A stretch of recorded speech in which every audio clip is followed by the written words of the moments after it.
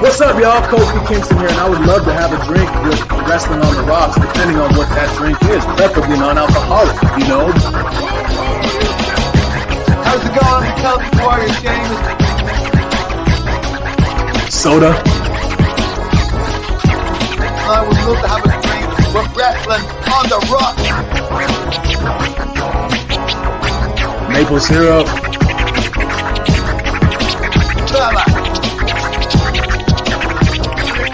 I would never have a drink with Wrestling on the Rocks. Welcome to the dive bar of the IWC. Welcome to Wrestling on the Rocks. Episode 1. Again, I'm at Ref Marsh. With me today to talk all things War Games. Terrible Wrestling Takes. Bishop. What's going on, man? What's up, dude? Thanks for having me back. I appreciate coming to an episode 1 again. At Tibby Takes Podcast on Twitter and TibbyTakesPodcast.com. Look up Terrible Wrestling Takes. Find an episode. I was just thinking of this. Mm-hmm. I haven't released in forever. I come on here and I spew my Terrible Wrestling Takes. But because of how things are playing out now with specific characters like a Roman or a Becky Lynch, or even how some people talk about a Carmella or a Liv Morgan, you can go back in my catalog and go, hey, was Bishop right? You know? So you can go back to, I don't know, the beginning of Roman coming back and me saying, this is fucking awesome and you're going to love it. You know? And shit like that. So just go back in the catalog and look up some shit. Listen to some shit. It's pretty good. It's true. It's true. It's all in there. What's up, man? How you doing? What's up? Oh, man. It's fun. Hour. You know what's crazy is that we come on here and we don't drink as much in the afternoon because we're responsible adults. And we tend to have like more actual fun instead of just drunken debauchery. So I'm here for it, brother. Yeah, it's a delicate balance for sure.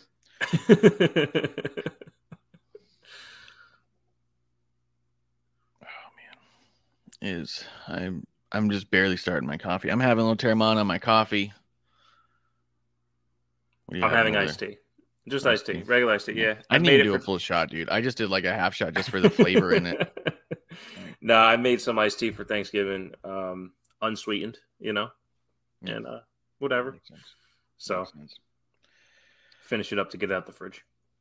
Dude, we were traveling a lot during all of this. So SmackDown, if I'm being honest, I did not watch fully. I went through and found a bunch of clips of stuff that was going on. Survivor Series, War Games. We we checked out later on in the evening because we were driving back on Saturday. So by the time we got home, the main event was like 3 minutes in. So we watched the end of the main event and then just whizzed back to the beginning. A lot of people keep saying, what they hate about Peacock is that they can't go back and watch it live once it started, or that once it's over, they have to wait for a while for it to post. That's just not true. It's just a malfunction. It's the user. Was it what we used to call a picnic problem in IT? Problem in chair, not in computer. You just literally pause it, and then you can scroll back as far back as you want. It's like TiVo. It's fine. You just go backwards. That's it. You go backwards. You know what you can also do if it's an Apple device? You can just tell Siri to go back a couple hours, and she will just whiz back. I do it all the time, and it's really easy. And I don't. At this point, people complaining about like these weird little idiosyncrasies of Peacock just scream to me, someone who's not trying to figure something out. So what you're saying is that you can't rewind it from live, but you can pause it and then rewind it. No, you can rewind it from live. While it's live, you can just push pause and go back. So you have to push pause. See, I've tried to rewind it without pushing pause, and it doesn't rewind, or it only goes back so far. Oh, but I just watch it live. Bar? I just watch that bar on the bottom. Yeah, it doesn't go past a certain point. There's 2 bars. There's one that you're allowed to, and the other that you're not. You get 2 bars? I got one. I get 2 bars, man. Well, I don't have an Apple TV. Bars. Yeah. Maybe that's the problem. Maybe it's all the losers without Apple, right? Or I can just watch it the next day, or everything's on demand now. I mean, remember when we were kids back in the day, there was this thing called a VCR. Yeah, and legit. If you didn't watch it live, that was it. That was it. No going back. That was it, right? There's nothing you can do. Nothing you can do. Yeah, 100%, man. Oh, let's see here. But I did see a bunch of stuff. Let's start with some simmering things on SmackDown that have not come back yet because it didn't appear on what one might call WarGames. Yes. Like you said, 1. So you're the 1 to do that. I'll be the 2s for that. You're my favorite number 2. So my son sees Solo Sikoa wearing his We the Ones sweatshirt, or We the Ones t-shirt backwards. And I said, no, bud, that's a sweatshirt. And it says We the Ones on the back. I said, I think Daddy might have to get that one. I know. So sick, dude. Why is all their merch? And fucking Sammy's got a new shirt. Let's skip this and skip the Raw. Sammy's got a new shirt. Feeling Uzi with a question mark? Oh, you fucking kidding me? It's amazing, dude. And on the back of it, I think it still has the number 1. It still has the 1, yes. The fact that their logo right now is this is incredible. People want the bloodline to end. Why? It's the best merch right now. It's insane, dude. There was a while where I liked Roman. I wasn't like, this is the guy that everyone's ever going to talk about. I just liked him. I thought he was good. I thought he was solid. I wanted to support him. And I remember looking at all the shirts and being like, I don't like any of these shirts. Like Seth Rollins. Yeah. Like, historically awful shirts. If Seth had decent shirts, I'd probably own many. Yeah. Because I like him so much. But all of his shirts, I mean, everyone's got their own taste, right? So I'm not going to be the dude like, they suck. They're awful. They're not my taste. Right. I don't like them. I don't want them on my body. This mess, even. But yeah. Now, ever since Roman actually came back with Paul Heyman at that Backlash, and they started doing the show up and win and stack them, smash them, thumb them, and gum them. Yeah. Wreck everyone and cream them.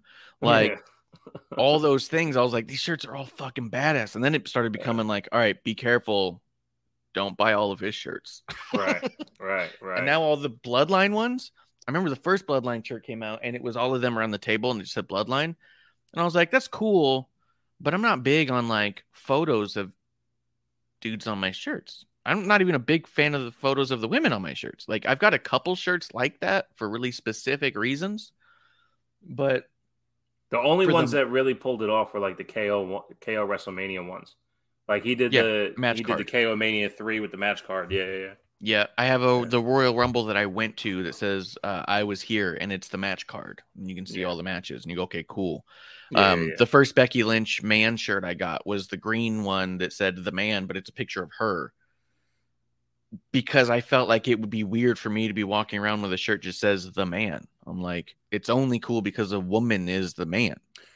I get that. I wanted a Becky Lynch shirt for so long, but they all said the last kicker, and I didn't feel comfortable with a man wearing a shirt that said last kicker, as if I was. That's a good point.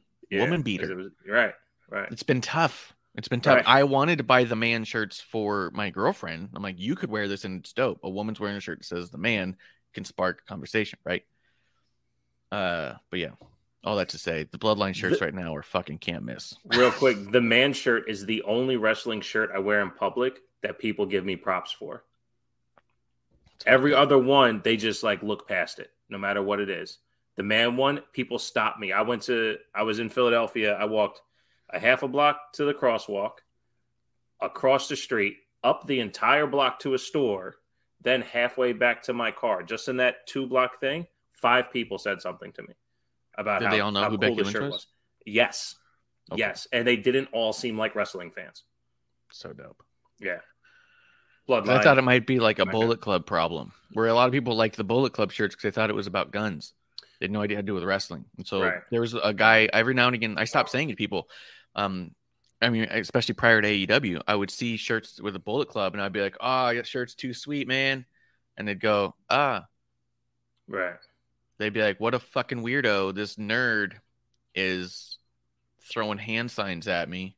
And I was all like, because I'm like wearing like a fucking Shinsuke shirt or something. I'm like, come on, like, And there's like, I don't know what the fuck. And I was like, what the fuck is happening? It took me a while to figure out it's because they saw a gun club shirt, basically, except now there's a gun club too. So they saw what they believed to be a pro firearm shirt in a Hot Topic and said, this is dope.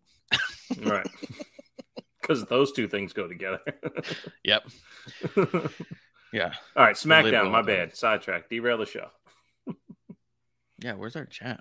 Oh, fuck. Bunch of losers out there. Stupid Splinter Fox. Splinter Fox actually came through. I was recording with Medusa recently. A quick shout out to Medusa, paving the way. 5 Minute Mondays, Trash Talk. It's all there.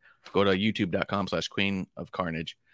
Splinter Fox was in the chat and helping us out because one of the mods we had in my ear was all like, oh, your stuff is all glitching and doing all this crazy stuff. And I was like, I'm not on my side. And then Splinter Fox was in the chat helping us out. This is what we're seeing. We're like, fuck yeah, Splinter Fox. Yeah. Got my back. I trust this guy. He might not like me, but he doesn't want me to look bad either. No. He might not support everyone that comes on your show, but yeah, he's a supporter nonetheless. Yeah. So speaking of derailing the show, but so a couple things that did happen in SmackDown specifically worth noting that did not come back later on because of the way of the world. Butch versus Santos. This was not where. Is this the one where Joaquin was dressed like Pee Wee Herman, or was that the week? No, before? That was the week before. What a fucking! Why would he do that? Anyways, Santos versus Butch. What'd you think? Yeah. I want to know what you thought of it because I didn't get to watch that match. Oh, yeah, it was great. It was great. I think they're giving this is what's happening with Santos, which is phenomenal. He is presented and executing the way we all thought Andrade would. He's not missing on any match. I mean, so it was a while ago, and I don't necessarily remember the whole thing. So, as Grim Reaper says in the chat, Santos versus Butch was fun because it was. I mean, it's what you expect out of both of them. They did some good spots where, but knowing Butch was the doing two and how good they are and things like that. Yeah, it was. Yeah. I tell you what, it wasn't as good as it could have been. I'll give you that. So they left something on the table. Yes, 1,000% yes, and but they delivered. They delivered to a flaw. There was a spot on the top rope where I thought maybe a Spanish Fly would happen, and Santos was just waiting for Butch to break his fingers. You know what I mean? So like it was something like So yes, to your point, they gave us a solid match, but there was way more that we can see later for sure. That's a good thing. I think that's ultimately a good thing. So, Good. And I saw that Santos won, which means we're eventually going to get Santos. Do you think they're going to let Braun? Oh, wait. We got there, didn't we? Yes, we did. Yes. And you were correct, sir. I called it, right? The 2-for-1 special? Yep. Let me see right here. Ricochet pin Strowman. Yeah. Because remember, I said last week that I felt we were going to get a 2-for-1 special, that the Brutes were going to, or the Imperium was going to cost Braun the match. Ricochet would win. Then we can get Ricochet versus Santos, one of those against Gunther, plus still carry on the story of Braun versus Gunther. So now we have basically 3 people that should be going up against Gunther. Yeah. That's how that played out. It was brilliant. And was me calling it so far in advance, did it spoil it for you at all? No, it didn't. It didn't, because they sold it so well. And the match still ended in a disbelief. And it ended with a definitive win for Ricochet. But also, if this didn't happen, Ricochet wasn't going to win. So Braun didn't look like a fool. Braun accepted his defeat, and Ricochet versus Santos is now the next step. There is no clouded area there, you know? So even sometimes it'll happen and be like, oh, fuck, man, this had to happen. So this doesn't even feel that way. It didn't feel that way to Braun, didn't feel that way to Ricochet. Ricochet wasn't pissed that he had to win that way. None of that. So the fact that it all came off that way in unison, there was no sour taste at all. That's awesome. Yeah. The Viking Raiders defeated Hit Row. Was this a squash match? Yes. Man. I feel kind of bad for Hit Row. They just showed up. I mean, they weren't dumpster dive, on Raw. So on Raw, I missed the Street Profits Alpha Academy match. Yeah. And then I saw the promo in the back where Gable was like, and Otis didn't even get a chance to take off his shirt. So I went back and watched it, and the match is like 15 minutes long. So I was like, wait a second. I thought he didn't have enough time to take off his shirt. He had plenty of time to take off his shirt. Yeah. He decided not to. Right. But it wasn't as good as that match. Let's put it that way. All right. I mean, I'm excited to see Viking Raiders back, be dominant. I like the addition of Sarah Logan looking like a maniac. I like all that stuff. So I'm never going to be upset about Viking Raiders being dominant and badass, but it is peculiar timing when you think about them trying to build LDF, Hit Row, Imperium, the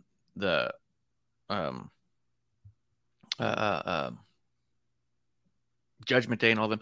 Like, there's ones that are all there kind of like trying to get their footing still.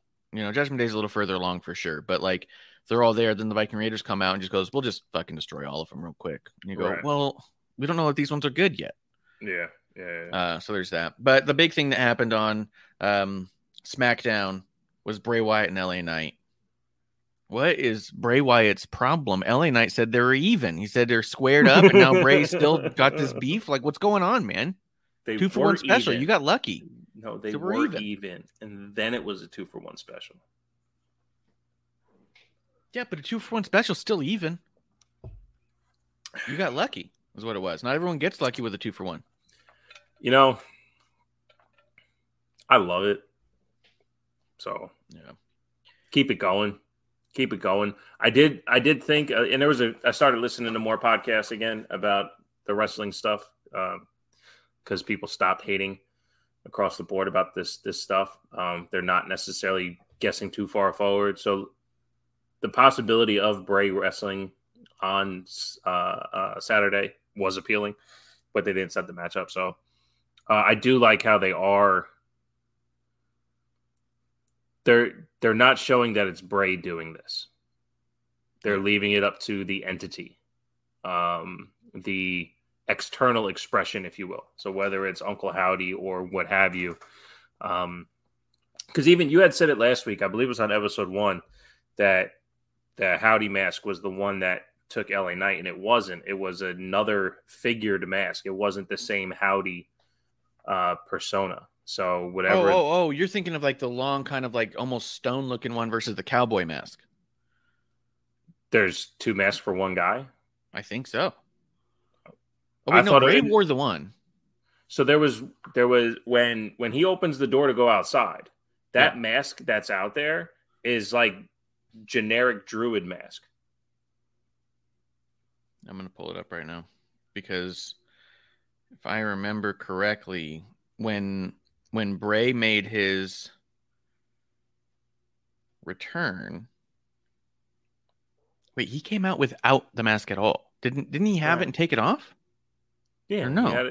He had a mask on and took it off. And it had like the weird Wario Luigi mustache.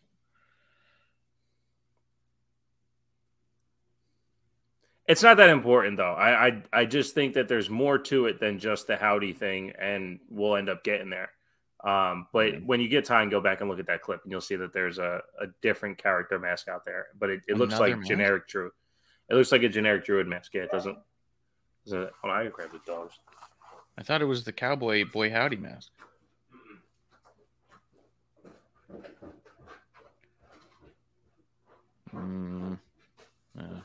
It's harder to find when you're trying to find it.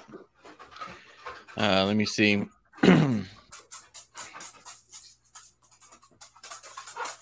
Slow it down.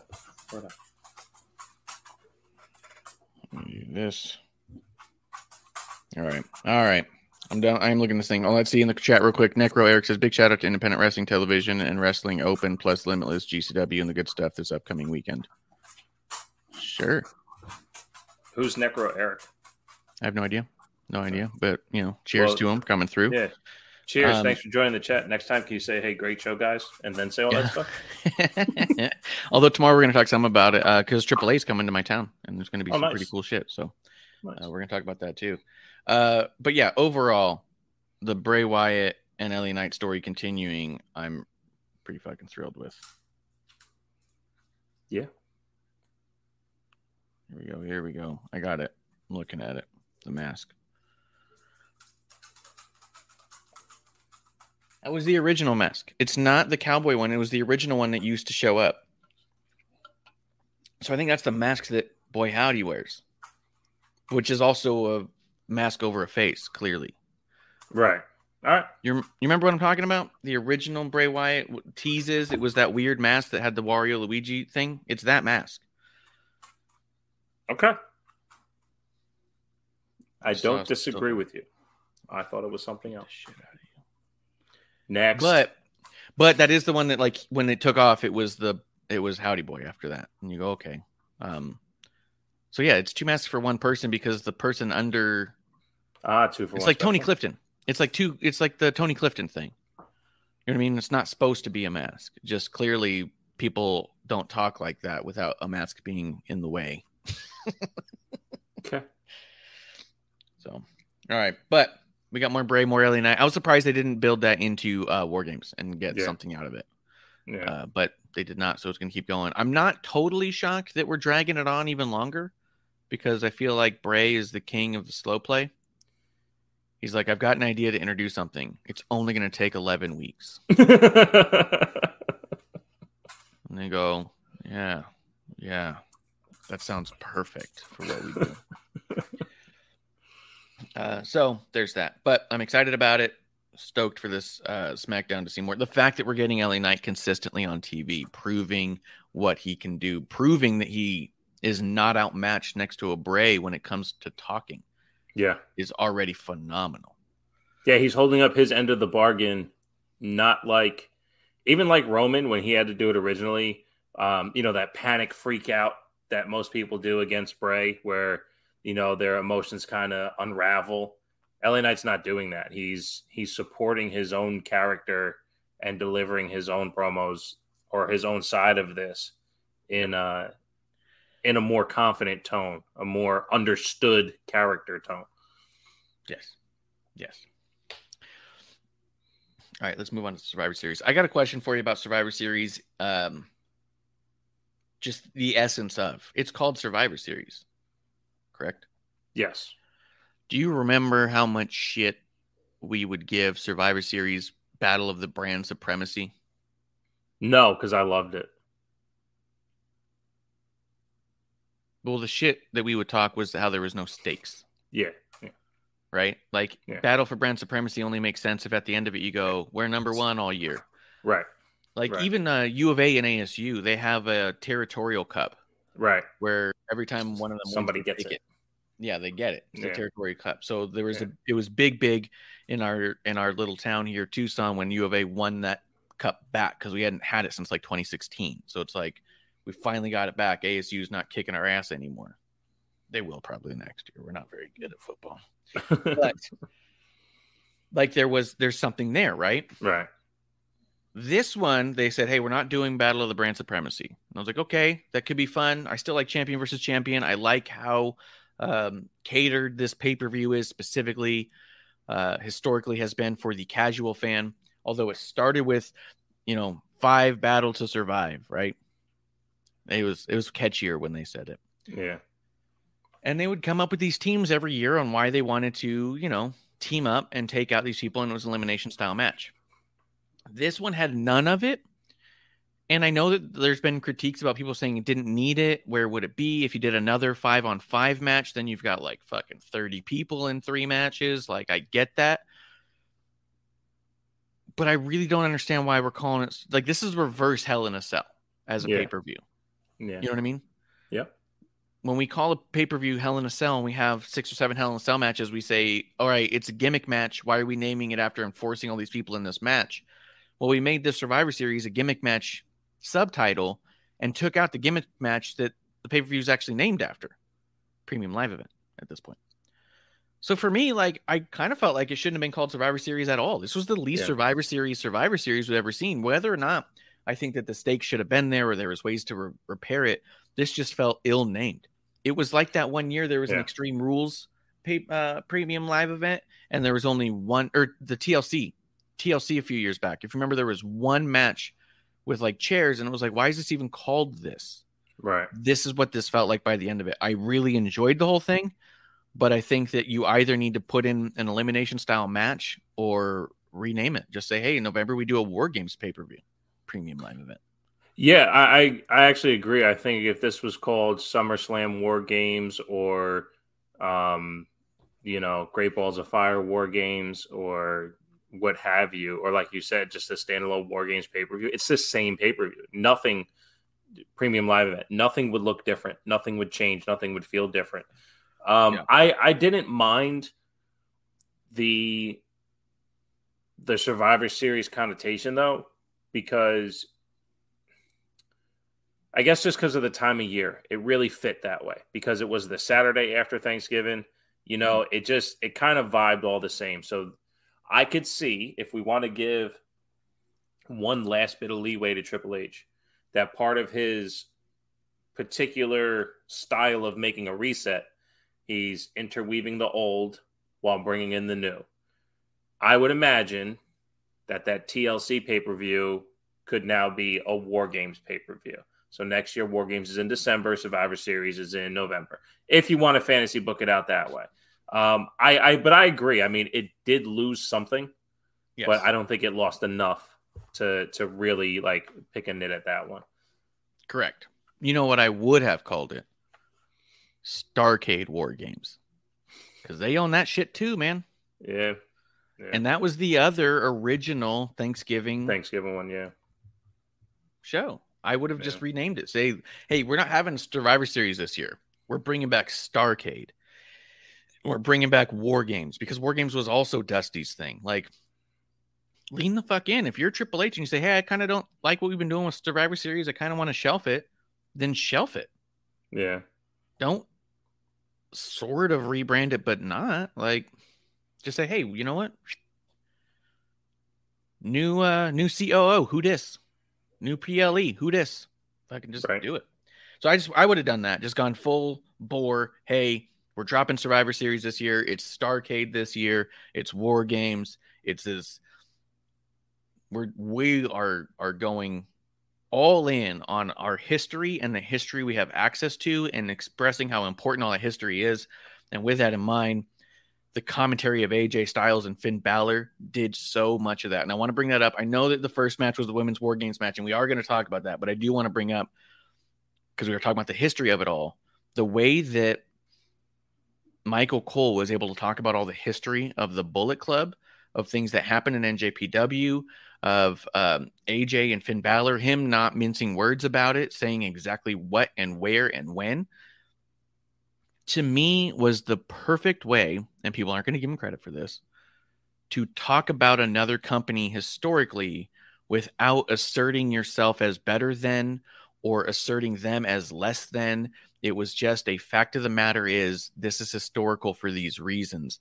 And I feel like a lot of people talk about, oh, when you're number one, you don't talk about number two. And when you're number two, you got to tear down number one and all that shit, right? And we've complained about it ourselves, about how much of AEW has become them making these references and then looking at the camera like, get it?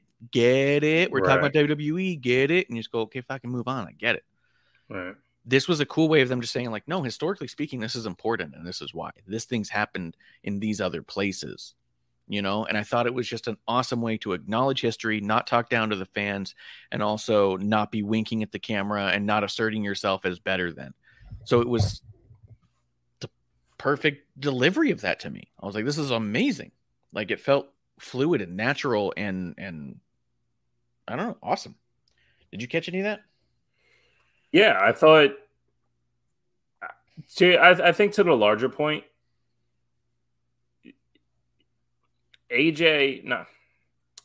commentary itself has been given the freedom to tell more stories. There's less, what a move. Like, there's less of that and more, here is what's happening and where it possibly came from. And if that's a caveat of what's his name, Vince not being there, then fantastic. You know? So yeah, in this match specifically, I was more in tune with the action around the ring that, I mean, I guess you kind of know this too, and maybe even shitting on my own analysis of you, because you just spoke about the commentary. I tend to watch matches and create my own commentary because I necessarily don't always agree. But that's why when I spoke on the Corey Graves helping Kevin Patrick along, like, when it is noticeable, it's noticeable. So to your point, I did catch some of it, but I kind of tune out because the AJ Finn story has been so all over the place. You know, bitter enemies for so long. Well, not really. They just missed each other many, many times. Yeah. So, you know, they had one match in New Japan, one match, and it was a 3-on-3 match, 6-man tag match. Yep. And that's it. Yep. And then they had the one singles match in WWE, and that's it until Survivor and that was Series. accidental. Yeah.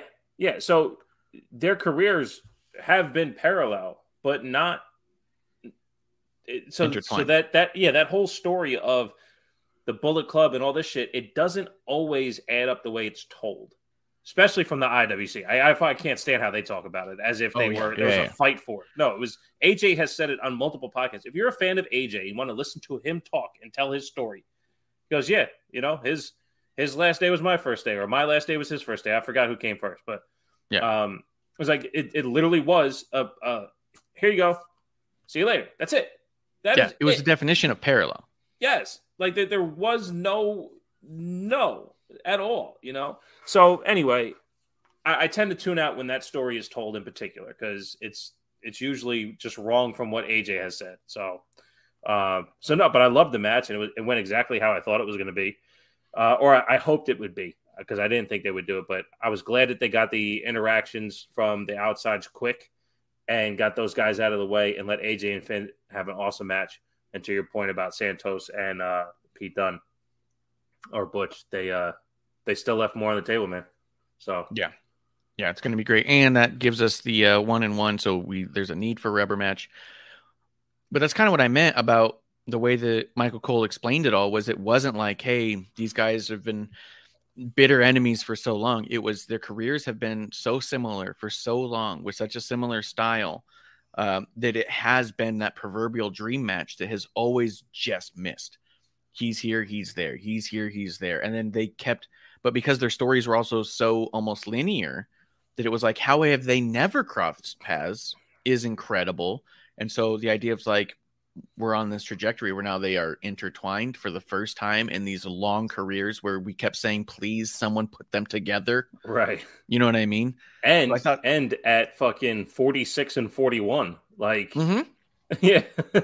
Yeah. Yeah. And they're Absolutely. both in incredible shape. Yeah. And the Bullet Club history makes it so important too, because it's like, it's not that one battled the other one for it. It's just one inherited it through an organic story after the other one organically had to leave it. So Right. it becomes this whole like, oh man, if only at the same time they could have had that power struggle. Like, you know what I mean? And I felt like that kind of came across in the commentary of, well, like, it's kind of like in a way, like how Hogan Flair was for a long time in the early 90s and stuff. Flair being top of WCW and Hogan being top of WWF. Like, what if? You used to see magazines all the time that would say the dream match that'll never happen, and it was them. And Right. you know, the fantasy booking was always like, oh, can you imagine getting them in the ring together? And then when they finally did, it was but even the tease of the path along the way. Yes. Yeah. So I just thought it was awesome. This was like so riddled in storytelling of story that what could have been, you know what I mean? Yeah. Or what may be. I mean, they did say on Raw that they ended it, or at least that's what AJ was saying, that as this culminates tonight, this will be the end of it. And then the club loses. So if they end up wrestling again, then that turns the club into bad guys for not holding their word. XYZ there. But point being, I think there's a lot more juice out of the two of them. I think so too, and I think that we're going to see them go and come back. I think it's going to be like, hey, let's go our separate ways for now, and then it's going to be like, hey, wait, this other thing. You know what I mean? Yeah, maybe SummerSlam next year. Yeah. Or maybe a stare down in the Rumble teases for something. Maybe we actually do something with Mania and the two of them. What else are they doing? You know, a Finn and AJ Mania match. Hell of an opener on night 2. Could be. And I would hope that it would end in a Rochambeau. Anything but a kick in the dick. Let's see. I just want to talk about the singles matches, and then we're going to talk about the 2 War Games matches, I think, kind of side by side. Ronda versus Shotzi. It hurt. Hurt to watch. I felt like there's something missing from Shotzi's presentation, for sure. The crowd was asleep for this, and Ronda even made note of it in a weird way, I felt like, because she's even like, do you hear all that silence? It's because they don't care about you. It's like, well, you're also in the ring, and they're the champion. They should care if you're going to win or not. But the crowd was really dead on this one, which is another thing that's funny is I was listening to some other podcasts where they're talking about how, which match was it in War Games that they said? I think AJ and Finn, they said that they believe that they were piping in noise. And this goes back again to where it's like, you can't have the same pay-per-view or the same show, the same premium live event, the same company piping in noise for one and not piping in noise for another one. Say the crowd's dead for this one, and this one, it's so loud, but the crowd looks dead to me, so they must be piping it in. How inconsistent and narcoleptic is your sound engineer if they're only doing it for certain things, right? So to me, I think that the conversation stops there. Once you go to Ronda Shotzi and go, oh, the crowd's dead on this one, well, then they're clearly not piping in noise because there's no reason why they wouldn't pipe in noise for a champion versus a random grudge match. You know what I mean? Right. So immediately I was all like, bah. Although there is rumor that, and I mean, I'm pretty sure that people have footage of it somewhere, but that during the Ronda Shotzi match, the crowd started chanting Sasha Banks. I heard it. And they're saying that they brought the noise level down because of that. But so if you bring the mics down and then you hear someone in the match saying, do you hear how there's no noise? You know what I mean? Like, I've been to live events. I'm sure you've been to live events. I know you've been to live events. How many times have you heard a pocket of fans try to get a chant started and the rest of the crowd go, you guys are fucking idiots, and not chant along? Yep. Or change the chant altogether. Right. Yeah. That's most likely what happened. I mean, even when I went to Extreme Rules in Philly this last time, they tried to chant CM Punk. There was like 3 rows that tried to do it. And everyone else was like, yeah, no, this doesn't happen anymore. So it happened. It still happens. So I would imagine that's what that was. Just a loud section. Yeah. That's exactly what I thought. Which is also funny because I was at the Royal Rumble 2019 Raw, right afterwards, and my section started singing to Bayley during the Ronda match. Hey, won't you? And it was clearly not the other half of the arena. It was just this one section. And as this one section realized other sections weren't picking up, the entire section collectively just got louder. And it was so cool because we're all like, fuck you all, we're doing this, and it's getting on camera. It was so great. And if you go back and watch that match, I don't know how much of it was they were at commercial break or not, and I think I have a picture of it somewhere, but there was moments where Bayley's looking in the crowd like concerned, like, I'm really supposed to be putting over Ronda here, and you guys are really... No, I remember that. Yeah. She was almost like, please stop. Yeah, I mean, I think Shotzi has a character appeal, a physical look to her that no one else does, that makes her extremely important to wrestling. Yes. She has a really bad time wrestling. She's athletic, she's talented. She has a really bad time wrestling. And I don't know how else to say it because I'm not in the business, I'm not a professional, but just like in the music industry, I don't make music, but I know good music when I hear it. Like, that the wrestling part of it, like, she's fuck, man. I don't want to say it, but the best way I can relate it is she's not good. And you know what I feel like? You might tell me if you agree with this. This is kind of what my takeaway was. You're still wrestling like it's a VFW because, quote, that's what got you to the dance, or this is me and I'm being true to me. And there's a certain aspect of, to get to another level, you have to switch into another gear. So, you know what I mean? So here's the problem. Like that's what's lacking. I don't disagree with that. The problem is, from her debut on NXT, when I was watching NXT religiously, she was making the same mistakes she's making today. Yes. And in NXT, her best pocket to sit in was when she hosted Halloween Havoc by herself.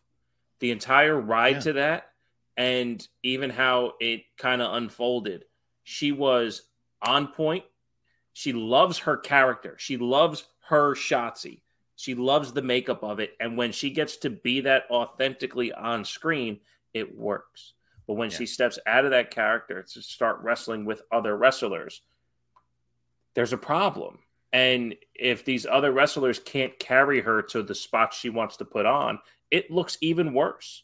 Yeah. To the other half of this match in Ronda, I almost don't want to go back and watch her debut match at WrestleMania, because the fond memories everybody has of that match, like, will that veil then come undone and I'll go, oh, she was never a good wrestler? Or will I miss that version of Ronda so much that I just won't be a fan anymore? I keep hoping with Ronda that it'll turn back around.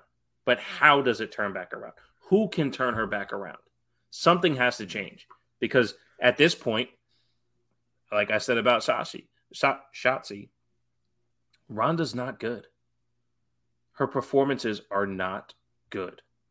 The stuff she's doing with Shayna in character presentation is 100-fold what she's been over the last 3 years. Character-wise, it looks so much better. Inside those fucking ropes, man, it is a problem. It is a problem. I feel like it was almost like watching two rookies. It felt like this could have been an NXT match without a title. You know what I mean? Like, yeah.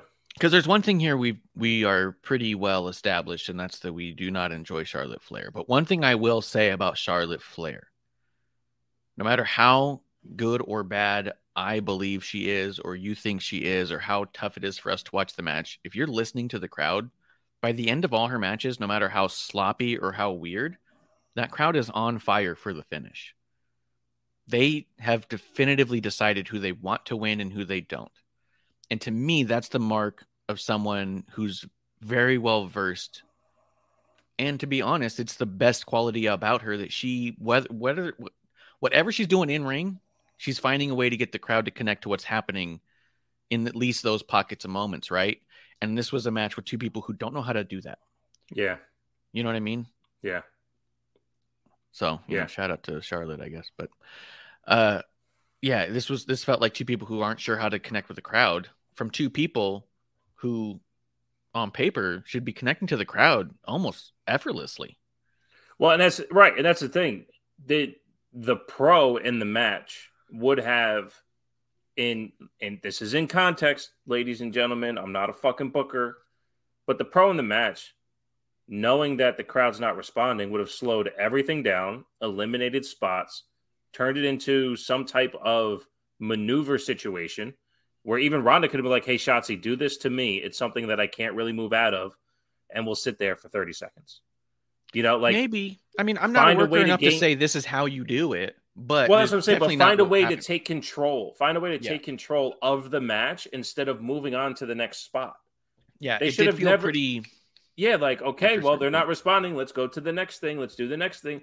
No, eliminate some shit and get there safely. Get there in a way that the crowd has an idea that anything happened. But Sheamus now all we have like that. Yeah. Yes. At SummerSlam, remember he started. The crowd was not into it, and as soon as they started getting they tried to count along to the beat to the Bowery, he stopped. I went no, and because he was all like, "You guys haven't been into anything, and you want to count along? Guess what? I'm not doing this." And got the whole crowd to boo. Then he did something else to get them to tease that they would sing along, and then took that away too. And the crowd started booing again, and they're like, "Fuck Sheamus, he's not letting us do what we want." And then that's all he needed. He needed you to say fuck Sheamus because now we're in it. We got you. Right. Now we're getting Damian over. Right. But he knew that to get to Damian going over, the crowd has to be along. And so he's like, let me do a few things to take something away. Right. Yeah. I mean, even that spot with the front row being taken out was so VFW phony. These 4 chairs that are extending out into the walkway where no one else is sitting with these giant people sitting in the brand new merch with the fucking hologram sticker still on it. And you go, oh. And then at least one of them tweeted a bunch of stuff like, how cool was this? I got to be a part of the show. It's like an indie wrestler in the area. And I was like, it's cool, yes. But also part of it was like the spot looked phony enough as it was. And then they went from that immediately into the finish. And it was just, the match did not work, man. And these are 2 people who I think on paper should be a shoo-in to the audience to want one to win and want one not to. Like this is easy. Yeah. If anything, have the attention of the audience, and they could give a fuck less. They could, and that's what to me something is missing from both their presentations, and I don't know what it is. I'm not a pro, but these are also 2 talent that I like a lot. So it's like a bummer to watch something like that and go, Austin Theory defeats Seth Rollins and Bobby Lashley to become the champion in almost the exact way that we predicted it was going to. Yeah, except I thought Bobby would win. So watching Theory win this, I was like, you know what? And it was done so well. It was done so well. You thought Bobby was going to win. I thought Theory was going to win. Yeah, exactly how. Yeah. I'm amazing. Well, you were correct, sir. Yeah. You can't count the 3. No, but not at all. I have no idea how to count. No, it was great. It was great. Probably, I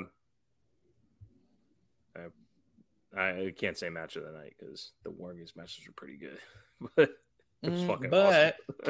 It was really I would good. say that the men's WarGames match was probably story of the night, but I would think Triple Threat was the match of the night because one of the things that I noticed in this Triple Threat was this was right after Ronda Shotzi when the crowd was properly dead.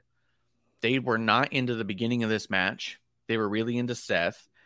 And as you watch these 3 dudes do, they did exactly what I was just talking about with the other ones. They did enough engage with the crowd, get them up and going. Yeah. And the crowd was on fire by the end of this match. They wanted it so bad. So this was amazing. And it's, I mean, I kind of credit that one to Seth. I'm not saying Bobby and Theory are bad by any means, but I feel like Seth has the innate ability, as much as he goes out there and whoa, and it's a good starting point though. You can't deny it as a good starting point though. If you want to reset the crowd, it's a good starting point. But I'm saying he's not just a conductor of them singing his song. Once that music turns off, he's still conducting that crowd. He is fucking good. He knows exactly what it takes to get them behind whoever they've got to. He's a master when you watch a match like this, I think. And the other guys are amazing and great listeners and bring a lot to the table too. I'm not trying to discount them, but Seth feels like kind of like a maestro. You know what I mean? Yeah. I definitely felt like it was fucking fantastic, though. I mean, it was so good. Yeah, I thought it was great. And I do think that Theory winning makes a ton of sense. I know a lot of people were like, if he was going to win here, then why have him lose the thing? And it was so stupid. What a dumb take. To make you fucking care. To make you care. Look at the promo that happened on Raw. And to shift his character. Yes. He went from cocky kid who's had this accomplishment to ha, I win whenever I want, to I'll fucking show you that I have the grit and will to win whenever I want. That's a big fucking difference. Big difference. Huge. Yeah. And it's not believable without adversity. Yes. Yeah, he couldn't have just switched on all of a sudden. He needed a big loss to get pissed and put a chip on his shoulder and say, and even like you said, I'm tired of being the youngest to do anything. I want to be taking the now as it is. Because before it was all like, I'm the youngest to do this, I'm the youngest to do that, you know? Right. Yeah, like you said. All right, so it does bring us to the 2 War Games matches. The women's opened up the show. The men's closed the show. We're going to open with the women's War Games match. Yeah, man, I feel like sandwiching the 2 War Games matches I think was good and smart. I would have called it Starcade. What do you think about this? A lot of people have issues with weapons. The weapons in the match that, you know, you're trying to get the time advantage, and instead of going in there and getting an extra 2 minutes to punch, Bailey in the face a few times, instead you go running under the ring and you spend 2.5 minutes getting garbage cans in the ring. Yeah, I get it. Do you think all the weapons take away from the War Games match? I think they play a great part inside the ring. I do enjoy when they're used. Mm-hmm. What's the other way to do it? Have them set up on the outside. Here, you get to take these in. Here, you get to take those in. So, or just not use weapons at all and say that the structure itself is the weapon. But even then, we've taken that away from Hell in a Cell years ago. Yeah. You know what I mean? Yeah. It used to be the structure. So the part of the one rule in War Games that makes that access of weapons unique is that you can't leave the cage. You leave the cage, you're disqualified. Yeah. So since that rule is in place, they have to grab these weapons beforehand. I tell you, there is a hook with these weapons. Mm-hmm. They grab the kendo sticks. They go to grab a chair. They go to step in. As soon as they step back off the steps, the crowd goes nuts. So it works. So I do, yes, there is a problem with how long it takes, but I do think they play a great piece in the match. I mean, we've seen some awesome spots, you know? Yeah, I don't have a big problem with the weapons in there. I do totally get the concept of why people think that the structure should be the weapon. But like I said, we've taken that away from every other structure already. Because Hell in a Cell originally was no one in, no one out. The structure is hell. The hell is being stuck inside that cage, right? Well, the steel cage match was first match. Yeah, that rule was broken. First but they also didn't use weapons in the first match. They got out and then they showed by getting out and doing the other destruction around it and diving off, showed the idea of this structure is a weapon. You know what I mean? Right. Steel cage, like you said, the guys used to get wrapped up in it and all that stuff when it was the big blue and all that. Yeah. Yeah. They used to like rub their face in it and get bloody, all that stuff. I think with the lack of blood, it's required an induction of weapons because we need some sort of visualization of violence that the blood used to provide in and of itself. Right. By itself being bloody goes, ooh, this is dangerous. But since there is no blood, the sound of a cracking piece of metal or wood, people go, ooh, you know what I mean? Right. So, yeah, I don't totally agree with like no weapons in the match would make the structure seem more of the weapon. I think that they did enough spots with it as it was that it was fine. I think having no roof on it already undoes the War Games thing to begin with. Yep. And without the weapons, the only hardest part or weapon they have is that center divider. Yeah. That, still gets used as a weapon itself too, though. I think it's fine. I really think it's fine. And to Triple H's point, not having the roof on it isn't necessarily about just getting people to jump off. It is about angles and cameras and athletic ability of the performers anyway. So that amazing shot they have at the end of the men's or during the men's War Games match of the 5-on-5 in each ring, that doesn't happen with that cage there, and there was no weapons in the way when they took that picture. So, I mean, I actually hate that shot. Do you? I hate it. Did you see Sheamus's comment to it? No. Be yourself, stand out. Because he's just That's one fine. pale dot in the whole thing. But back to the women's, though. I don't want to get too sidetracked. I'm a little limited today. Yeah. I did like it overall, though. I really thought it was really good. Do you think my hunch in the women's is Bianca buckled her knee and Bianca was supposed to do something off the top? And I believe, with no information whatsoever, I'm just a drunk idiot on YouTube,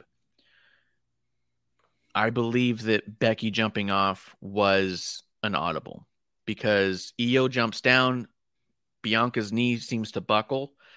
She talks to the ref for a minute. She lays down flat. You can see her trying to move her foot. Yeah. She's trying to make sure she has mobility. And the camera did its best to not show you that Becky and Bianca were talking for quite some time. Wait, so production value added to the match instead of obviously taking away from it? Some of the times. There was a couple shots. There was one shot specifically where Bayley took a massive bump and the camera zoomed in on her face right as she turned and went, oh, no. Calling a spot to someone the other way. So as soon as she hits, she doesn't even her eyes aren't even closed. She's just like, and I was like, so, but those are issues everywhere. Yeah, that was more just me shitting on AEW because they always show it. They show all of it always. Yeah. But you kind of see Bianca roll towards Becky, camera cuts away, you're seeing a bunch of stuff. And when they come back to that side of the cage minutes later, you can still see Becky and Bianca looking at each other and you're just like, they've been talking for a while. That's when they put everybody up on those tables and Becky does the leg drop. My belief is that leg drop was an audible and that it was supposed to be Bianca doing something spectacular because they want the shot. They even said beforehand, we need a lot of main roster shots here, which is, I think, why they had so many weapons. I think it's why they did the top shot the way they did. They want to be able to promote it next year and have stuff of top current talent as opposed to a bunch of AEW talent and people who didn't make it to the main roster in general. You know what I mean? That's all they have from NXT. Right. The first 3 War Games in NXT were revolved around the Undisputed Era and Authors of Pain. Right. The fuck is what do you? I wouldn't have made that call myself. But... Well, that was the story of the Undisputed Era. Yeah. That was their whole thing. So yeah. With that in mind, I thought it went awesome. I thought it was great, and again, I'll shit on AEW real quick. I watched Full Gear, and then right after this match, I go, "This was better than anything I saw on Full Gear," and it's got to be a production thing, but it might not be. It was great. It was just fucking every performer in there, and even Bianca, to her credit, which I know I shit on her a little bit here and there, but every performer in there was perfect. Yeah, yes, some things could have been a little tighter, but Asuka and Rhea, again, had great spots. Yeah. I mean, what else do you say? It's just fucking awesome. There was one moment of the show where I went, it's kind of cool watching everyone play with their friends right now. Yeah. In the corner was Nikki Alexa, Asuka and Io, Bianca and Bayley. Rhea. Oh, Bayley. Bayley, yeah. And then Rhea and... Who was it? I think it was Rhea and Dakota because it was before. It was before Becky was in there, and I think before Mia, or was it Rhea and Mia. I think it was Rhea and Mia. I don't know. But it was like that. It was all paired off like that. And I was like, look at, they're all playing with their friends. That's so cool. And producer lady goes, they're mortal enemies. I was like, oh yeah, I forgot. It was dope, man. I really no issues with the match. To be honest. I don't either. And I do agree that I don't think it needs as many weapons, but I understand that why they might want to. And like I said, I think visualization of violence was important. I thought the handcuff spot was terrible because it made no sense and it wasn't used. Nikki shows the handcuffs, throws him in the ring, and doesn't come back to the very specific spot where she's supposed to have him now. She loosely puts them on Alexa, and then they do a spot that doesn't really require them. They are chained together, and then minutes later, not even minutes later, it was like a minute later, the finish happens, Alexa slips out and walks over, and that's that. Right. There's just, unless you're doing a potentially specific call to, hey, we were tied together and now we're not, like as a personal symbolism, it wasn't story specific. I think you can actually see Jessica Carr take the keys out of her pocket to undo the handcuffs in that moment. It's possible. I don't think that there was any part of me that believed Alexa was stuck in that handcuff. Right. Well, that too, yeah. It was very, very loose. Yeah. But yeah, I think it's great. Oh, also Nikki Cross's gear was so dope. She put little parts of all of her past in there. Her jacket. I didn't notice that. I'll have to take a look. It was so dope, dude. The jacket, the back of it had the Sanity logo. The side of it had the corset strings because she used to wear a corset when she was in Sanity. The front of it was the ASH butterfly, but the center of the butterfly had the Sanity logo in it as well. Like, here's parts of who she is, taking it to the next level. Kind of makes me excited for the potential of what she could do. But overall, the good guys won in there. Becky stands tall, looks like a badass. You got Bianca. I hope Bianca's not really hurt. Did we see her on Raw? She was talking shit in the back. That was it, right? Yeah. Yeah, they alluded to the fact that Asuka, Bianca, and Alexa were too injured to perform because Mia Yim had wrestled as well. Yeah. Earlier on Raw. Yeah. And there was that, and Dakota wrestled against Candice. We'll talk about that in a bit. So the final thing in Survivor Series was, in fact, the War Games match with the men, with the Bloodline getting the victory. This felt like, they tried really hard to make you think that Drew McIntyre's better than everybody ever, and I just don't see it. But two, it felt like an entire match that was designed to get to the last. Like, I mean, they're all designed to get to the finish, right? But it felt really like you could throw away everything before the last 2 minutes of the match and you'd be fine. That's exactly what I was going to say.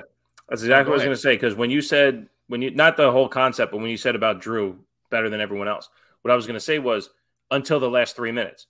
Because I had said last week on episode 1 that how do you get all these big guys, all these brawling brutes, for lack of a better term? But I mean, these guys are massive. They're main eventers. How do you get all these heavyweights out of the match so somebody can take a pinfall? And then as the match was wrapping up, I was like, wait a second, what was the spot that took out Sheamus? What was the spot that took out Drew? I don't remember those spots. But flawless execution beforehand.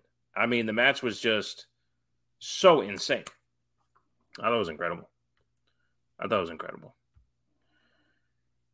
And if you ditched me, then what I will say is having Jay start the match seems to be like this new thing where Jay is now back to main eventing. I don't know if this is that Roman rumor thing where he's not going to be on many TVs or pay-per-views going forward. But main event Jey Uso was fucking phenomenal, and him and Butch were incredible together to start. And I'm curious if Jay really did break his hand, because he seemed to hurt himself early in the War Games match as well. I don't believe he broke his hand, and I didn't believe he broke his hand there either, and I don't think he would have wrestled on Raw if he had. he was punching with it and stuff. Like, why would you do that if you had an actual broken hand? You know what I mean? And selling it too, though. He was selling it. Yeah, he was selling it because I think that was the story, was that his hand was injured, and that's why Sami had to step in. Because he's fucking awesome too. Yeah. Well, the story is that Jay was too hurt to finish up the match, and Sami stepped in to do it. Sami stepped up as the honorary Uso to make sure this got done. Because Jay being the right-hand man, the main event Jey Uso, yeah, he is kind of going back to that, like, I can step in for Roman when needed, you know? But yeah, there were no spots in there that really took out anybody. They just all of a sudden were down there. And then, I mean, you could even see parts where, I mean, they're basically back there just kind of waiting. You know what I mean? Like, so yeah, the whole match was good, but it was really the last 2 minutes that mattered. And the Sami and Roman and KO and Jay stuff was sick. One of the big things coming out of it, though, people are asking about, they all thought it was going to be Jay and Sami who were going to turn on each other. And now the belief is that they won't because they hugged. So I've seen people throw around Solo's name. Do you think Solo was sent by the elders to get Roman in check? That's fantasy booking, and I don't do that. The story that the Bloodline is on, as we talked about in the beginning of this episode 1, is something to not think about it ending. Like, who cares? Who cares how it's going to end? It's everything that even so. Take that whole Sami's going to do this or Jay's going to do that. How did this War Games match end? With Sami sacrificing his best friend for the family. Like, yes, it's the story is in front of us. It's not what's on the next couple pages. The story in front of us is being told so well. What do you don't sit in the middle of a movie theater guessing the ending? Why would you do that? Yeah, when people were speculating that too, I was like, I don't see it, but we're not there yet either way. So I don't know. Like I'm happy with awesome. Every single story is possible. You can have it be Jay. Honestly, you can have it be Jimmy. Why can you have it be Jimmy? Because nobody said, hey, it might be Jimmy. Right? Like, yeah, and I think there's a lot of ways to go with it. Although I do think it's a little weird by having the big hug and everything at the end, is it did feel a lot like a reset. Like that we've gotten this far with Sami and Jay, and now it's all like that chapter's closed. We're starting fresh again. So it's got this kind of like, I mean, it feels a little bit like starting over, which kind of sucks in a way, because I really liked where that was all kind of going, and I liked the tension and everything. But in another way, it's also like, all right, cool. Let's see what this next story is. It felt like a season finale and not a series finale. You know what I mean? Sure, I think everyone's trying to guess the series finale, and I don't know how many seasons the show's going to go for. You know? Right, and that's a good thing. Yeah, because the writing's not on the wall. Yeah. Everybody wants to take their own pencil and write on their wall, but there's no writing on the wall that is the Bloodline. That's its own thing with somebody else's pencil. Yeah. You don't get to write on that wall. You know, you don't get to make that up. So whatever's happening is like I said, it's happening in front of us. Look, there's a chance that the Solo theory comes true. I mean, why did people say that though? Right? Because he's standing at the end of War Games with his arms crossed, not with the ones up. Yeah. You know, but he was Sami's first supporter. So why would he be jealous of Sami now? Yeah. You know, you got to watch the whole thing, remember the whole thing, and go through the whole thing and see what's in front of us. Sami being integrated like this, not only, because at least what I thought on Monday, not only did it solidify his spot in the Bloodline, but it put him in a spot where he doesn't have to prove himself and overdo it anymore. He is now a part of the Bloodline. And he is going to integrate and interweave in what everyone's doing instead of try to stand out to prove himself. Yeah. And I loved all the story going into it with the SmackDown back and forth with Kevin talking to Sami. Like, hey, if it was me, I wouldn't give them the chance to turn on me. I would strike first. Jay over listening and being like, who'd you talk to? Nobody. Jay going to Roman. He lied to me. Roman saying, bring in Sami. Why'd you lie to him? Because he's always on edge. Of course, I'm not trying to get them all riled up for no reason. Like, all of that was just so expertly done. So much so as we move into Raw. Well, and real quick, him telling the direct truth to Roman. Yes. So he did not only did he not lie to Roman, but he didn't tell Roman anything that we didn't see. Yes. Everything we saw, he admitted to. So that to me supplanted he's not turning on them. He didn't leave anything out. Like, again, they're not showing you that this is going to break up. They're showing you that Sammy's intentions are pure. He just has to learn how to navigate these guys until he gets accepted. Yeah. And I know it's jumping around through Raw a little bit because it wasn't at the top of the show, but we did end up with the Bloodline and Kevin Owens. Dude, that promo back and forth with Sammy and KO. When I got home from work, it had already aired. I watched like the last hour and a half and then go watch the beginning of it toward the end. There was a whole thing. Sorry, I have to watch it. Well, as soon as I walked in, producer is like, wait till you see Kevin and Sammy. She's like, it gave me chills. Actual chills. And as I was watching it, dude, Kevin is so fucking good. And the subtleties of Sammy is so high level. When KO is like, I'm so happy that the crowd is able to see what I've always seen in you. Like, I love that for you, that they're able to know now what I've always known. And he goes, but everything between you and me, I don't want any of it. I don't want to ride with you. I don't want to team with you. I don't want to fight with you. The look that Sammy gave, where he's like listening, he kind of looks at the other guys and kind of does this, like, he looks shook by it, but also trying not to look too shook by it. Like, because it was kind of funny. And I don't shout him out too much, but I do listen to the Cornette podcast from time to time. And he mentioned that they might be leading towards like a Sammy and KO thing. And he goes, those two guys till the day they die will want to fight each other again. He's like, they're just so intertwined with who they are. So like the fact that we all see that as audience members anyways, like Kevin Owens and Sami Zayn one-on-one, I can't imagine any instance where you put that in front of them and they go, I don't know. You know what I mean? So for him to just come off so believable in that I don't even want to fight you is like, it was awesome, dude. Like, I was super into it. And because they've built that trust on our side for so long, part of me is all like, there's no way they're not in a ring again at some point. But if I'm WWE, I stretch that out as far as possible. Well, that's it. That's what they just laid out there, is that Sammy's the final boss to get to Roman. Because KO said it. He's like, I didn't say I was done fighting the Bloodline. Yeah. So he's going to go through the Usos and Solo, and he's going to say, I took out the rest of the Bloodline. And Sammy's like, you didn't take out me. Yeah. I'm not going to fight you anymore. Well, if you want to get to Roman, you got to go through me. And that'll be probably at Roadblock before WrestleMania or what have you. It'll be great. It'll be great because they are amazing together. Yeah, dude.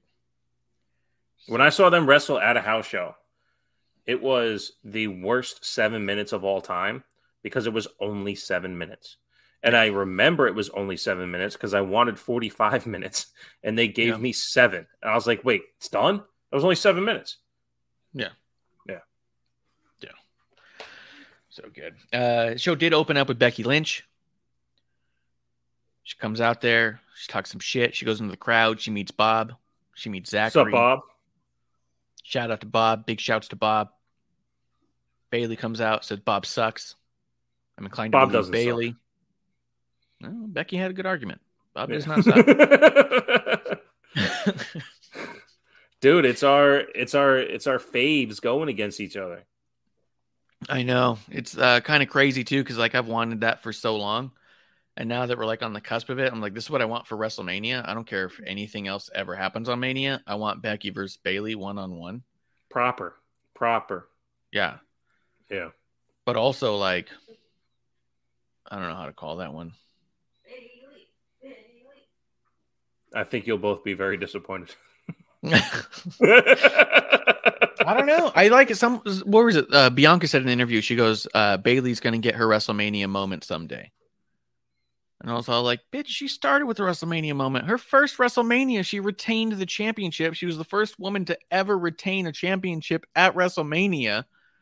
WrestleMania 33. I was like, she's had a WrestleMania moment. She's gifting them out now. But it's not what she meant. I know. I know. But I don't know, dude. I think it's sick. The two of them going back and forth on the mic, amazing. They've got such good chemistry for so many good reasons. I don't know. I don't want to say too much, but I'm into this. Well,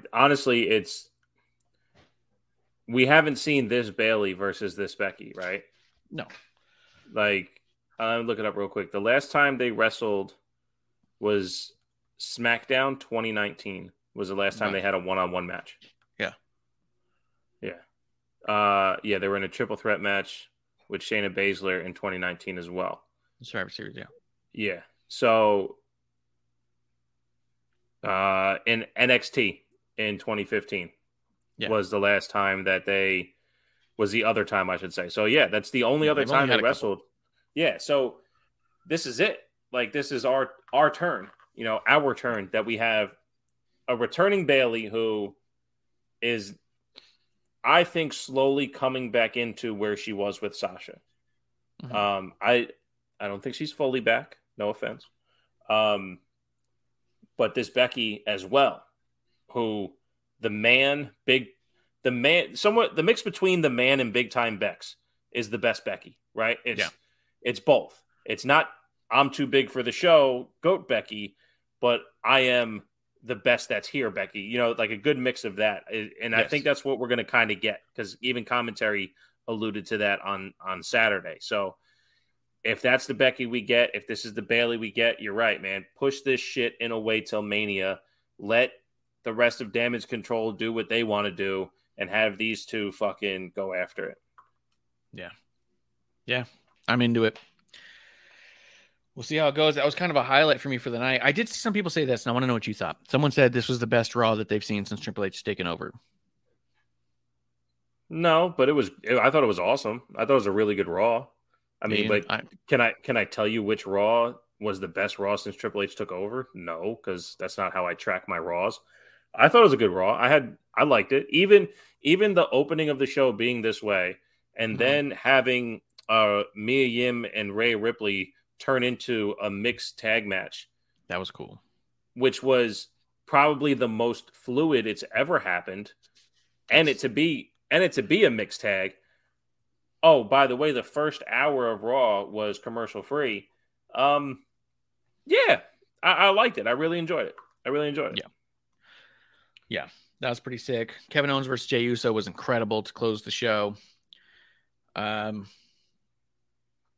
Street Profits versus Alpha Academy, I did not need. So here, did you watch the full match? No. Okay. Watch the match if you want. Don't. Here's the thing: the match starts out exactly how you don't want it to start out, with the Street Profits doing what the Street Profits do, and the fact that they've been gone for this long and shows zero development in how they want to start out a match. It's like, come on. That's when I stopped watching it. And that's the problem. It's Montez Ford doing and if you get in the ring, I'll beat you up too. And I'm like, what are you doing, man? Like, you don't have to be. He's too charismatic for his own self. His character is way, way above his actual in-ring ability. He's super athletic, yes, but there is a thing called wrestling. Like, not all great athletic dunkers are fantastic basketball players. Not all home run hitters can play the field. Like, there's a sport to this whole thing that has to click together. But the beginning and the end were typical Street Profits, and it's not good from a viewing standpoint. Taking in the middle where they're selling for Alpha, where they're doing moderately tandem offense to Alpha Academy. Really good, really solid. But the way that they present themselves at the start and the finish hasn't changed, and it's way too over the fucking top. Way too over the top. But it was a solid match. From Alpha Academy. Sorry, from Alpha Academy. Yeah, too obnoxious for me to watch. Oh, I did want to say this about Mia and Rhea. They worked much better together than Mia's been working with most of the people so far. Dude, it was awesome. Yes, yes. And it's one of those things that I used to say about Charlotte. How you would say, well, Charlotte always makes sure Charlotte looks good. She doesn't allow that opponent. Rhea Ripley did everything she could to help Mia Yim come out the end of this looking just as good as Rhea Ripley. And Yep. Rhea's been on TV for like 4 fucking years straight. And Mia Yim has just come back to Raw. Mia Yim shouldn't look as good as Rhea, but did. And that fucking added the Riptide into a DDT. It's fucking awesome. Yeah. Fucking Sick. awesome. And they tried to play into it at the end of the match, and Rhea still gets the pin on Mia with her. I was like, we're good. This is awesome. Yeah. Hell yeah. So good. I really liked all the Theory and Seth Rollins stuff. I think this is going to be fire. The second go ahead. Gable did the roll through German suplex with Dawkins. Nice. It's a lot of weight. Yeah. Yeah. But it looked fluid. Absolutely fluid. Yeah. Gable's a monster, but Gable's insanely good. yeah. That's my problem with the way that they've been booking Alpha Academy. Is every time you watch Gable and Otis really do what they can do, you go, God damn, I forgot how amazing they are. Then they come out and they do stuff and you go, oh, yeah, they're not that good. Oh, yeah, they lost again. And then in the middle of another match, it's like, oh, my God, I forgot how fucking amazing these guys are. Like, I just wish they would be booked like they weren't losers, because in the middle of a match, they'll make magic every time. And then they have to slow it down, bring it down, start to lay off, because they have to make sure the other team looks like they won on purpose. And they're just too good. So it's like I don't get it. For me to watch wrestling and enjoy it, and again, problems I have with others like a Shotzi, right? Gable has complete understanding of his character. Yeah. He has complete understanding of his character on the microphone, when he's in the ring by himself, when he's in interviews, when he's across from other people. He also has the ability to relieve the character to perform wrestling, but then also interject the character in his wrestling. So when he does a drop toe hold into a headlock, he can hit the thank you. Yeah. Like, that's character work inside of wrestling. And to your point, when Montez does that, it's like, dude, you're the baby face. We don't need to see you do that. The last couple of things I'll say about Gable, because I did tweet it out. I was like, Gable's in his zone right now. He's full ownership of what he's doing. He does no wrong. Yeah. When the Street Profits first came in, and they were like, and the Street Profits are up, and we want the shoosh, the fucking Gable comes in and steamrolls it. It was fucking amazing. Okay. But again, to their credit, how they perform, including Otis, opposite of how the Street Profits, because a lot of people look at it and go, oh, Street Profits really shitted on Alpha Academy. They have to allow that. Yeah. The way Otis ad-libs to Gable, they're doing so great. And I mentioned it earlier, how fucking Alpha Academy wants a rematch. And it's like, Otis didn't get a chance to take his shirt off. Like, this is a 15-minute match, man. Like, what are these excuses? But it's what he's doing, and it's phenomenal. So shouts to Gable. He deserves everything. Yeah. The second I see Dexter, Miz, or Gargano, I stop watching at this point. So I didn't see any of that. But it looks like Dexter won and got a contract, which I'm supposed to believe. He's been on the show weekly for 6 months without contract, in a world that they specifically outline how they don't use talent without contract. And the story being that they were chasing him out consistently. It's all just so dumb and overacted that I just had nothing to do with it. Was there any of it that you found redeemable? I saw he gave money to children. That was cool. Yeah, but it was for the sake of getting the money taken away by the Miz and then given back by Johnny. So it was gratuitous. Yeah, there was a lot that had to do with Johnny because he comes out for the save afterwards. You know what? That was high level stupid, where Johnny holds up Dexter's hand and points to him, looking out into the crowd like, I'm putting over Dexter. Just so you know, I'm endorsing Dexter. Like, you have made anything of yourself on the main roster for that to be anything at all. Like, you don't have enough credibility with the audience to put over anybody in that way. There's no Johnny Gargano rub for Dexter. You're not The Rock holding up Roman's arm at the end of Rumble and looking at the crowd saying, that didn't even work. Right. If The Rock's not going to get someone over, how's Johnny going to get someone over? It doesn't work that way. It made me like Johnny less. Yeah. Yeah. And I was like, this pompous, arrogant piece of shit. I have no problem with any talent trying to show me I should root for them.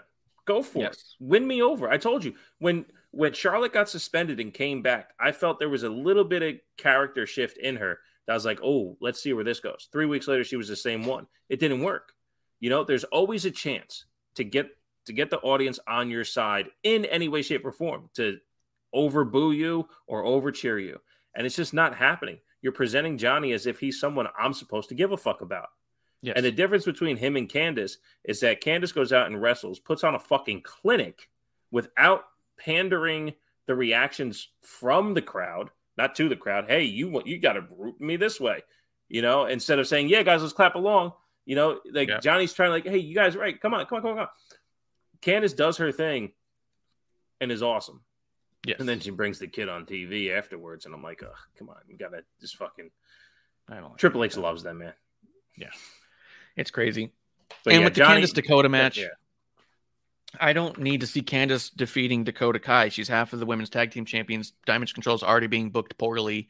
They're constantly being defeated, even when they're teamed up. That this didn't win Candice over for me. It felt like another Candice being forced on me the way Johnny is. Like you said, Triple H loves them. Yeah. And I'd really like to see Damage Control look strong and let someone brand new to the company like Candice work her way towards Damage Control and not just dominate them anyways. Well, not only that, another thing that really fucked with me on that one, that makes Dakota at best the 7th best woman on the roster, because she lost to 5 of them in War Games and then someone who wasn't in War Games on Monday.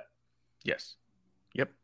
That's what I mean. It just undermines that much more about Damage Control in general, and Dakota in general. Yeah. What were you going to try to say? Yeah, just undermines them beating Becky in the beginning, or punching her in the beginning. Oh, yeah. They chased off Becky to begin with, and then now they're just getting their asses handed to them by Candice. So you have Dakota and Io are threats to Becky, sort of. But even then, 3-on-1 and they couldn't take down Becky. Like, right. Damage Control looks really weak. 3 of us can't even get the better of. We can't even blindside Becky. Right. And I'm not saying that Becky shouldn't be a little overpowered, but 3-on-1 shouldn't be a shoe-in for Becky to come out on top and then for them to also lose to Candice later. Like, Damage Control's booking is so bad. And I like them it so much. It flip-flops because sometimes they do look really fucking strong. They do look like they're going to, no pun, like create a shit ton of damage. And then, like you guys just said, the attack of Becky to not come out on top and then also Dakota losing, it's like, well, what the fuck? Yeah. Also funny that Io is fighting in a neck brace.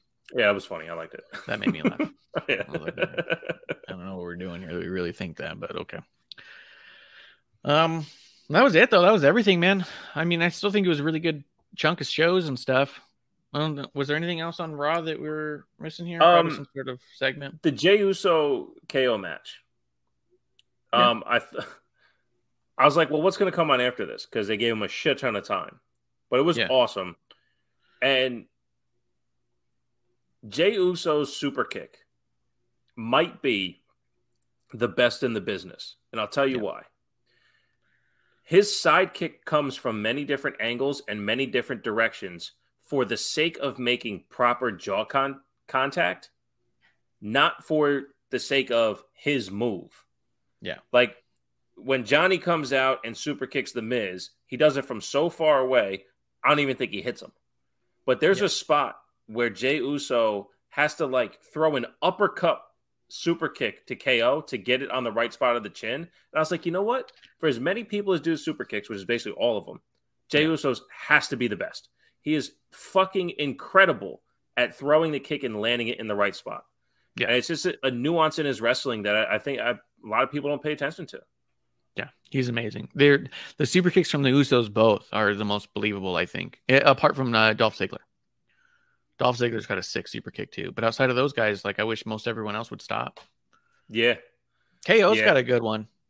I like KO's because it comes out when he needs to use it, not as a transition move. Because like even the Usos, they use it as a transition move a lot. But when they do it, like I said, they do it to the area of the body that it needs to hit. And it also slows down the match. Yes. You know what I mean? Yes. Like it's to slow it down. Or like KO does it to stop some offense. The Usos use it as transitional, but to slow down an onslaught, where a lot of other guys who use it, it's literally just another move. I'll bounce off the ropes and back over here. We'll do this. And like, it doesn't even stutter the pace. of the match. Yeah, You it's know what I kind mean? of it's kind of like a punch. They use it more as a not as a punch, as an elbow instead of a punch. Like I keep punch, you punch, boom, here's an elbow. Okay, now you fucking stop. You know, they throw that. Yeah, they throw their side kicks or super kicks at a moment to really slow things down. Yeah, when I saw it, I was like, man, this is how it's supposed to be done. And I'm wondering. I was listening to another podcast, and they were talking about, you know, if you're labeling wrestlers in, you know, who are best wrestlers. Yeah. And it's like, you know, well, where's Gunther today, right? Because of how incredible he is. Like the top 10 is only 10 people, right? Like, and you got to start with, you know, Roman and, you know, guys like Seth and, you know, is Bobby Lashley, what he's done this year, like all these things. And then I watch this match and I go, like, of course Jey Uso has to be a tag team. But like even he said it earlier in the night, like main event Jey Uso, if that's who you want. Like, I'm like, fuck, man, main event Jey Uso's really fucking good at wrestling. Yes. Really fucking good at wrestling. Like as good as some solo stars can be tag wrestlers on presentation alone, he is 100 times better a singles wrestler coming out of a tag team than maybe any. And I mean, Gable's probably the other one. Yeah. Yeah. It's awesome. It's awesome. So good. Anything you want to put over before we do last call? You know, we talked a little bit earlier before we started about the refereeing nowadays.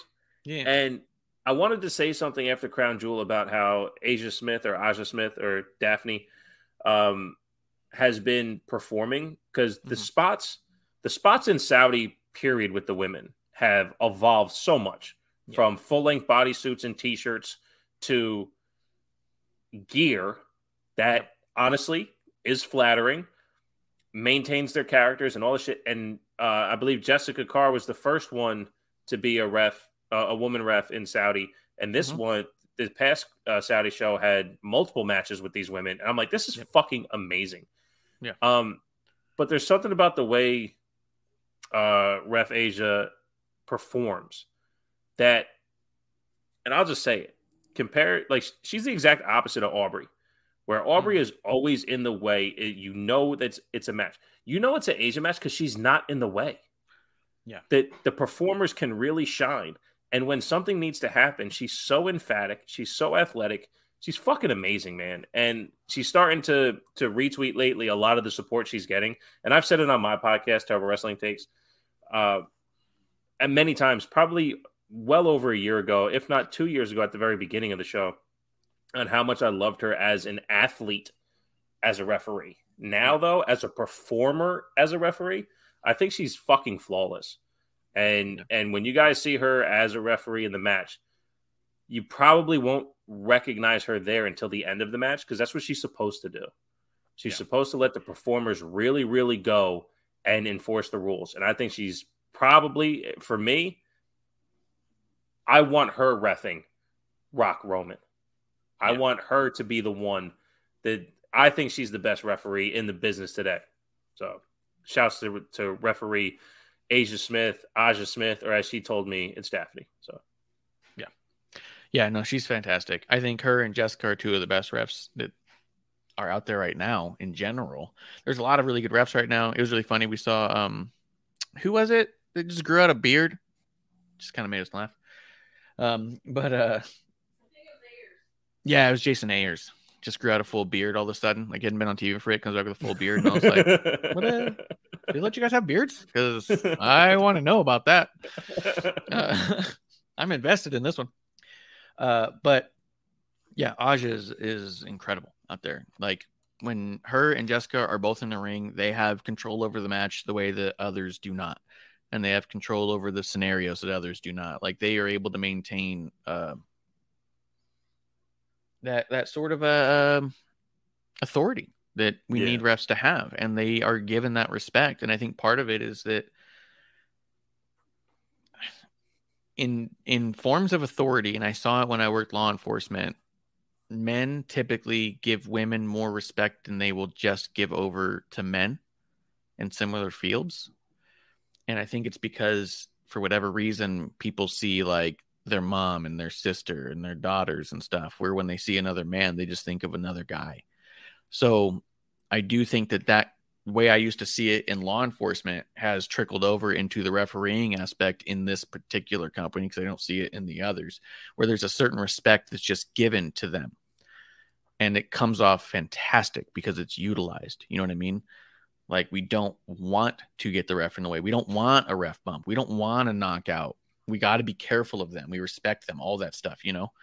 And yeah, I think Aja's fantastic. She's incredible.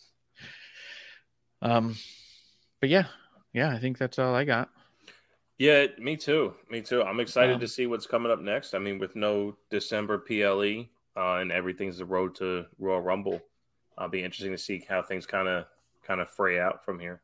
I'm really excited about what's coming up there too. Also, you can support us in other ways as well. You can check out youtube.com/Queen of Carnage for all the Medusa content that I do.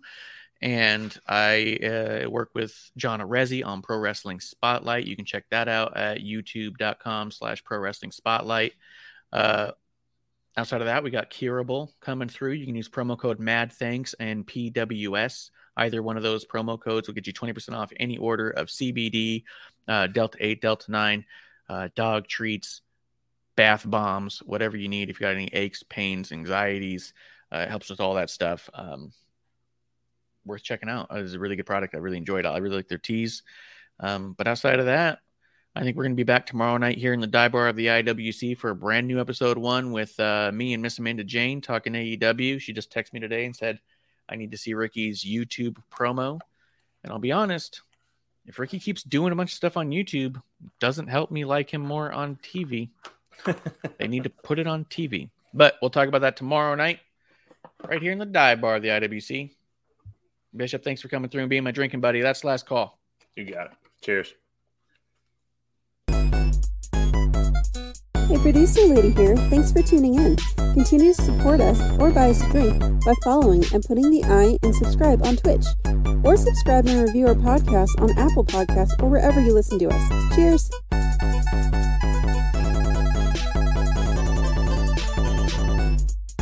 I would never have a drink with wrestling on the rocks.